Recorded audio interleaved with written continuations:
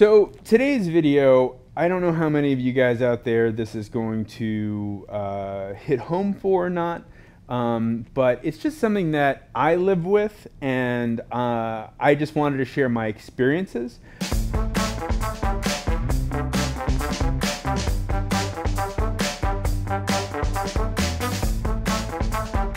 If you don't know what OCD stands for, it stands for Obsessive Compulsive Disorder. And this is a real thing. This is not, something that this is an actual, it's in the DSM, Obsessive Compulsive Disorder. Now, when you have Obsessive Compulsive Disorder, it can make life hard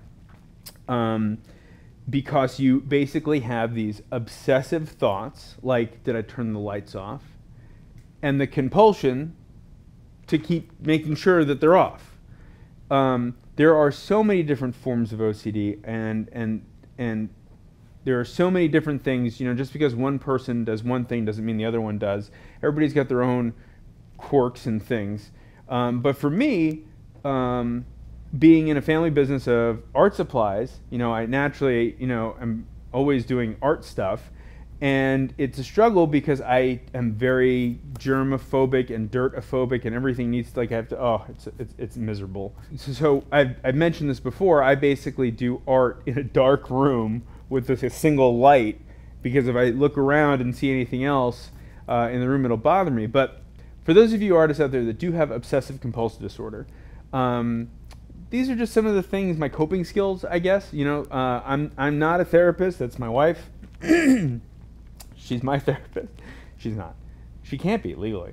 But these are just kind of like the things that I've kind of learned that help me.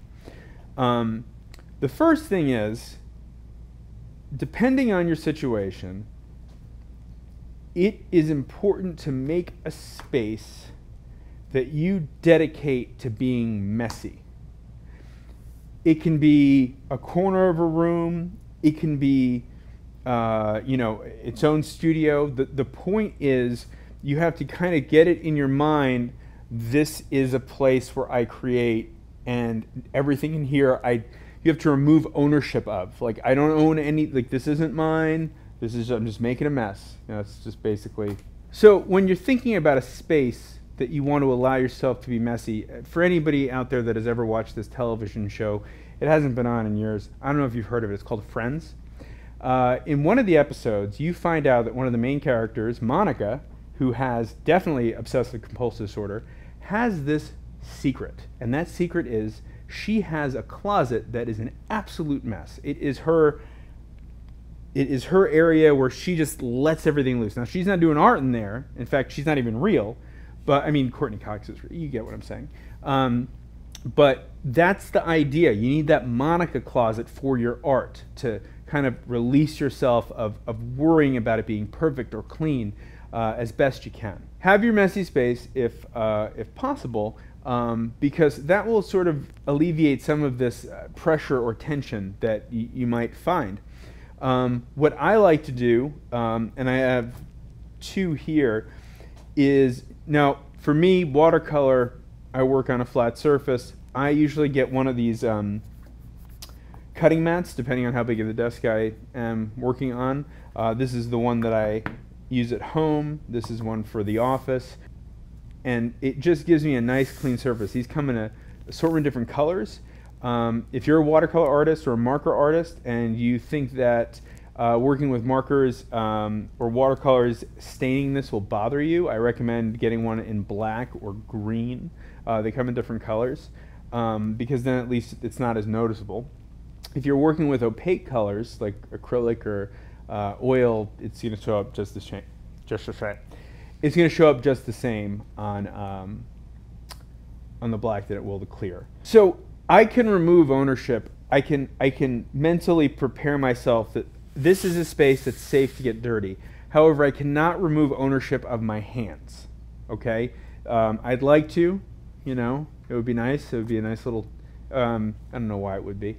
I can't release ownership of my hands, which means that my hands need to be clean, because if I get anything on them, all I will be able to do is focus on the spot that's dirty, and until I clean it, I will not be able to do anything else. So, I mean, there's the obvious stuff. You know, some artists, and even artists without obsessive compulsive disorder, wear gloves. Just safety reasons. You know, you're working with heavy metals in some of these paints, and it definitely prevents you from getting paint on your hands. However, there are some people that do not want to wear a glove. They say it ruins the sensation. They want no glove, but they want the love. So what are you to do? I am one of those people, hence my father. I am one of those people that find these to be, I don't know, my hands get sweaty and I don't know, what I do like is called gloves in a bottle. Okay, now you don't need to use a lot of it, and I'll just kind of show you. This is not going to prevent paint from sticking to you. However, in my experience with this, what I found is when I apply it, and I even applied more than I had to, you really, a little goes a very long way. It makes the paint easier to come off my hands. Like, it cleans up a lot easier. I'm not scrubbing and scrubbing and scrubbing. And it also protects you from those toxins and stuff. So that's why it's called gloves in a bottle. When it comes to keeping your hands clean, you can wear the gloves in a bottle. There are all kinds of things like these Soho Studio wipes. You can use those to clean surfaces. It says that they're safe for your hands. Just a great little go-to thing. It's like the baby wipe for the artist world. You know what I mean? We're living in a baby wipe world, and I'm an artist girl. Doesn't make any. I've done videos on the throwaway journal, and that's another great thing. I talk about removing ownership of that area. You want a safe space to make a mess in, and especially, like, you know, you can put one of these over furniture. But even if you start to get stains on this and it starts to bother you, you know, you can replace it or try to clean it or, you know, whatever, but it will protect your furniture. And this translates everything from, you know, your painting surface to your actual painting surface, that canvas, that pad. You know, we did one of our very first artist problems was new sketchbook syndrome, where you have that new sketchbook and it's just so precious. You don't want to damage it because it just looks so pristine. And what I did was I did a video where I explained that I keep what I call a throwaway journal. So just to kind of fill you in, the throwaway journal is a sketchbook that I have told myself, I'm going to throw this away. I might not throw it away, but I'm not going to tell myself that. Don't you tell me. I tell myself I'm going to throw this away. In fact, I wrote on the cover, nothing in this book matters. And that removed a little bit of ownership from it for me.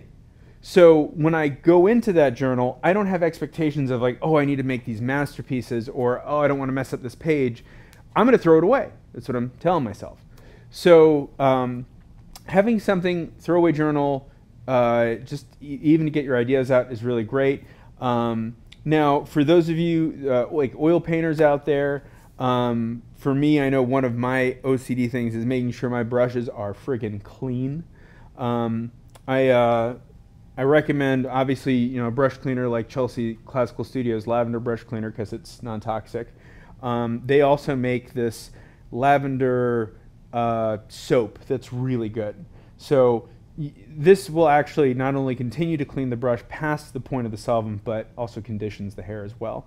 So this is a really good product by Chelsea Classical Studio. Now back over to my watercolor artist peeps out there. Yo, yo. I don't know what that is.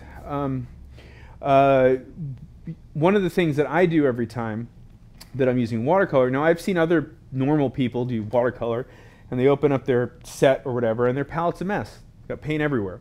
Not me. No, no, no, no, no. After every color mix, I find myself wiping it up. And what really will drive me crazy is every now and then I use a staining color and it leaves this stain on my palette. So, you know, whether that's a porcelain palette or a plastic palette, it can stain. So this is actually pretty cool. This is called Turner Palette Cleaner. And all you do is just apply it to an area that you want to clean, let it sit on there for a couple minutes, and then wipe it with a dry rag. And this will kind of restore, you know, a white palette to looking white and not having all those stains on it. I know this is a little nitpicky. I know that this is a little specific for me, but the point of the video is for everybody watching that might have obsessive compulsive disorder. I think it's important that you share what your experiences have been, what you do, because what I do might not work for you, but what you are already doing for yourself might work just fine. If you don't have OCD and you're still watching this video, I appreciate that. You just love me and I love you back. The biggest thing that I want to kind of reach out there and say is, if you are an artist with OCD, you are not alone. You are not the only one. There are other people that are going through it and trying to find ways to make it work. So again, please, in the comments below, be sure to share your experiences, what works for you, what drives you nuts. I think people like to hear everything like that. And also, please be sure to subscribe to our channel so that we can continue to make these. Yes, subscribe to Jerry's Autorama. I don't know if we can put a little thing up here. I don't know. If there's nothing up here, then we can. But I'm sure you know how to subscribe because you're on YouTube. So, if you are obsessed with something and you are compulsed to do something, what you should be doing is following me on Instagram at Mike Not Jerry. Yeah, that's right. Did you see it? No. I worked on that one. Yeah. At Mike Not Jerry, where we have some additional clips, behind the scenes stuff, baby stuff. Not even a baby anymore. Oh, she's a toddler. So I have to have another baby so I can have more baby stuff. Yeah. So just, you know, it's a little bit me. It's a little bit what we're doing here. You know, whoever these people I'm talking to, we haven't met. So yeah, so Instagram.